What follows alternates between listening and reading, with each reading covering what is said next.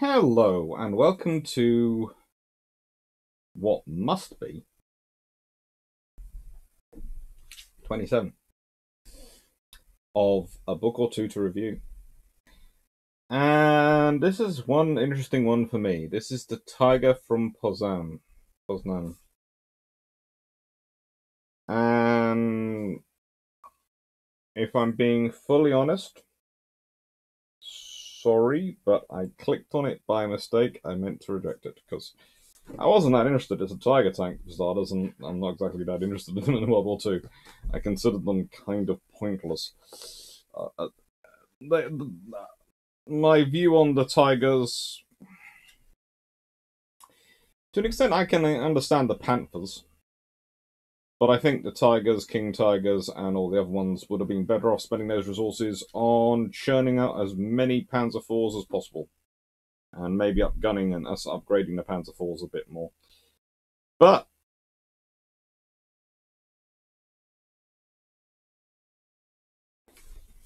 nope. This book has come to me, and so I read it because, starters, it's written by Richard Siegert, and it's translated by Maciek Sajency. And that made it interesting to me because those are names I know.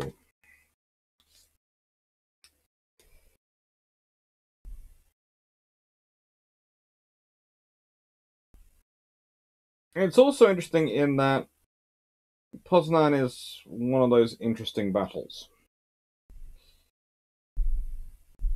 It's one of those less studied in some respects. It's more studied in some ways, less studied in other ways of battles.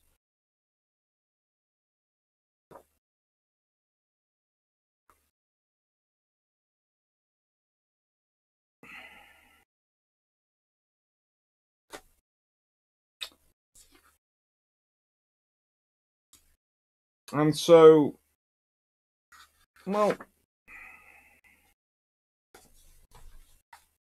this is the young man we're talking about. This is Richard Siegert, who is Oberschütz Richard Siegert in training with. That's a picture when he's in the 3rd Company, and it's about his experiences. And I read through it. And I was impressed by the candor. And B,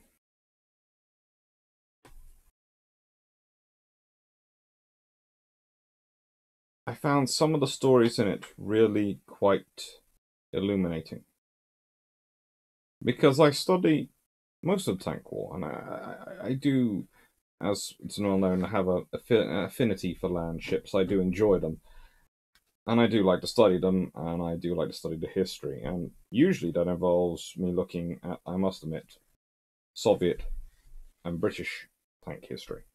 I do read a fair amount of American, but American tank books seem to, in my experience, fall into 2 categories.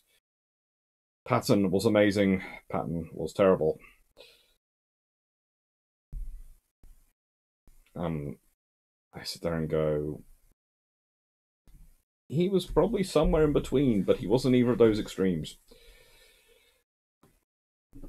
Whereas the British tank books tend to be slightly more mercurial when it comes to our leaders, and the Russian ones tend to be, well, mainly eulogizing the tanks rather than the actual commanders, apart from Zhukov.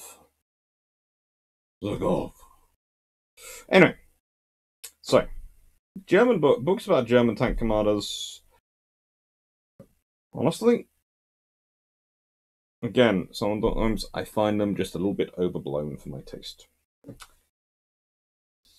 Anyway, Chapter 11, at the Citadel. What was the situation at the Citadel? Over 100 years old and our fortified headquarters at the time. The building was surrounded by brick walls covered on the outside with earth, with an open square in the centre.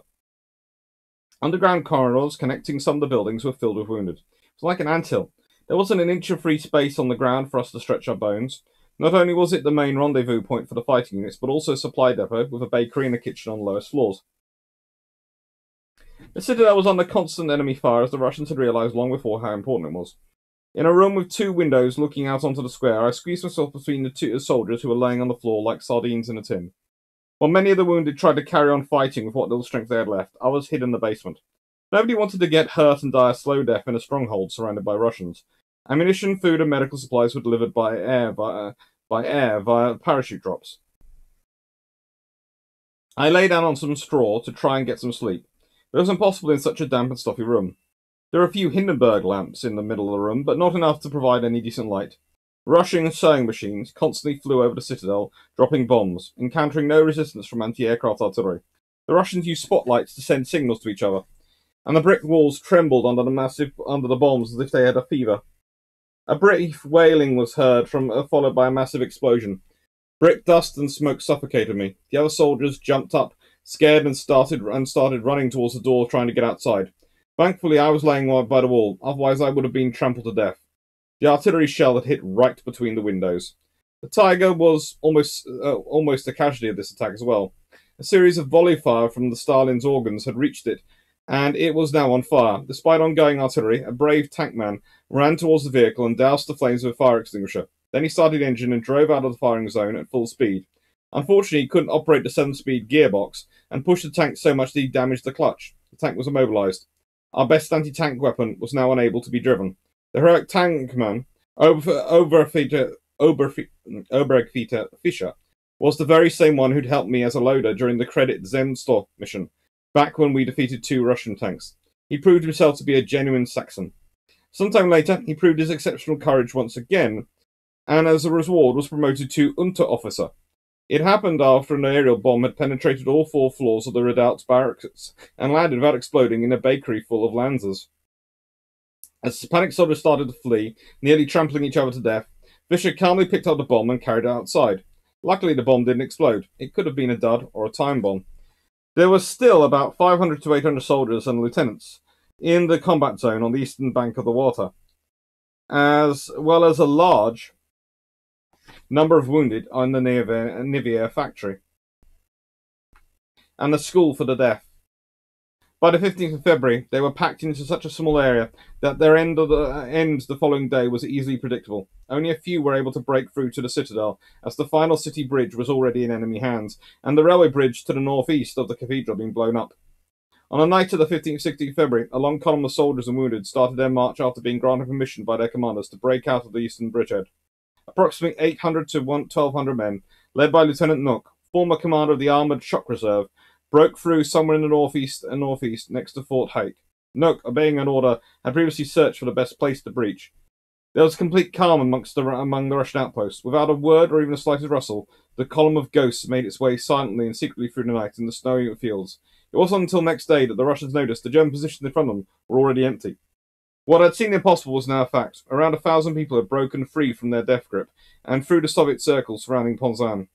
But this was only the beginning of an act of despair. Having passed the Russians, the soldiers then split into smaller groups and tried to reach the German lines in Pomerania. Only a few hundred of them would make it. Meanwhile, back in Poznan, the only ongoing fighting took place around the citadel. The majority of the resistance points in the city and the outside forts have been abandoned, while others have been cut off and left on their own. Fighting to the bitter end, Major General Gunnell broadcast the following radio telegram to Himmler. The enemy is systematically destroying house after house, and the outposts are then fired with flamethrowers by the infantry. The last entrance to the citadel was the north gate. With help from the Sturmgurts, my Tiger was dragged through the gate and then well hidden at the edge of the nearby forest. Its task was to guard and keep the road enemy free. I could see the vast expanse of the Zeppelin meadow in front of me and a huge hangar to the left. It was a great position for me. I had a free field of fire within a 180-degree radius, meaning the Russians were forced to pass through this open space. It all made me very happy. There was a house 30 meters ahead of the Tiger, and we occupied 3/4 of it. Aside from Polish civilians, there was also a group of German infantrymen sheltering there. We occupied the second floor, from which we had a perfect vantage point. One of us constantly sat there, all the time watching the Russians' movements. In case of an alarm, we only needed a few seconds to run through the trenches to reach the Tiger and climb on board. Our supplies had improved as well. We were closer to the source, and for the first time in 4 weeks we had warm soup. It was delicious. However, I was still worried about my health. It was so cold in the tank at night, and my throat was so sore that I could hardly swallow anything. And on top of that, I also had a fever. I decided to try to find a doctor in Citadel, but my efforts were in vain. Thousands of wounded soldiers lay unattended on cramped bunkheads, waiting for medical attention. Many of them didn't make it, and died from their wounds. The doctors were operating continuously, day and night, but were unable to keep up with the waves of wounded. It didn't take long for painkillers and bandages to run out. The atmosphere in its underground corridors was filled with screams and groans of the wounded. I left the Citadel almost in a hurry, resolving to search the neighbouring houses for first aid kits. In a mansion that probably belonged to some high-ranking member of the Labour Service, at least judging by the size of the library, I managed to find a medicine cabinet. I swallowed a handful of strep throat lozenges on the spot, and took with me anything I thought might come in handy later.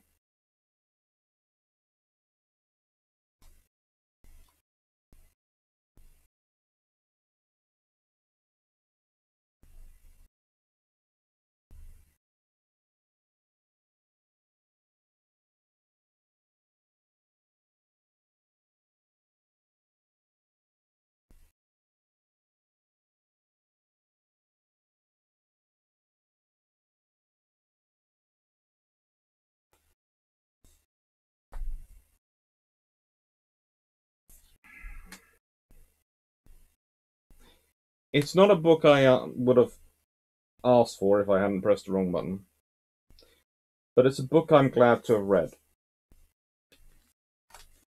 It's given me another side, another part of the equation to think about.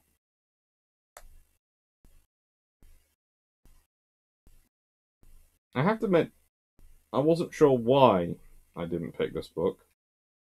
I wasn't going to pick this book. Just didn't think I was interested in it. Tiger from Poznan, I thought. Single Tiger tank. Oh, great. No thanks. German naval books, I would have picked without even thinking and ordered. But I'm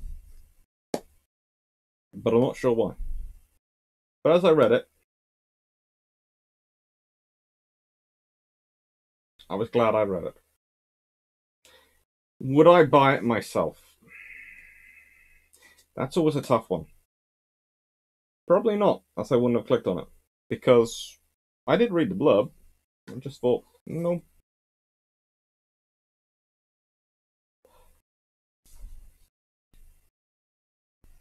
But it's £20 in the UK. Well, technically it's $19.99, but we all know that means £20. And $32.95 in the US, which means $33.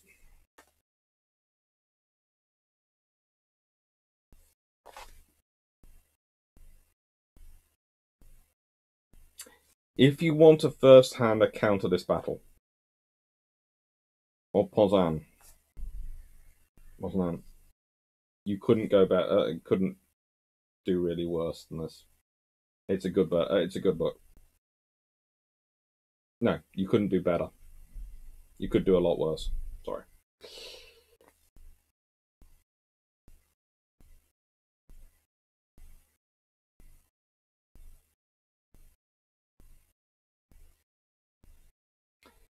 But I have to admit, the other thing it convinced me was that Tiger tank. It took so much effort to get it there. How much more use would have been the equivalent effort being focused on churning out as many fours as possible? Outgunned. Would they have been as good at destroying T-34s? Well, they certainly worked hard enough.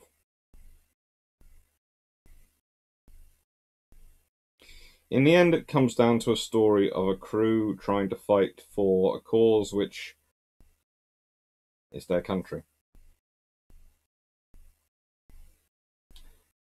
It might have been a country also already involved in something absolutely heinous. It might have been led by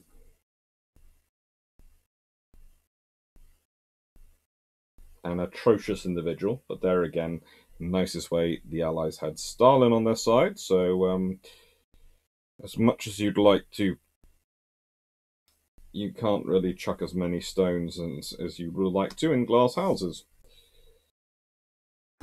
Although, let's be honest, his is mostly sort of paranoia. He doesn't go and pick on a particular ethnic group for it. Although his treatment of the Cossacks is interesting. So we'll leave that to one side. That's a different philosophical debate.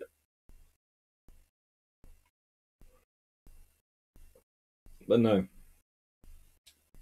If you want an account of a Tiger tank in World War II, it's a good book. Tiger Tank of Poznan by Richard Siegert.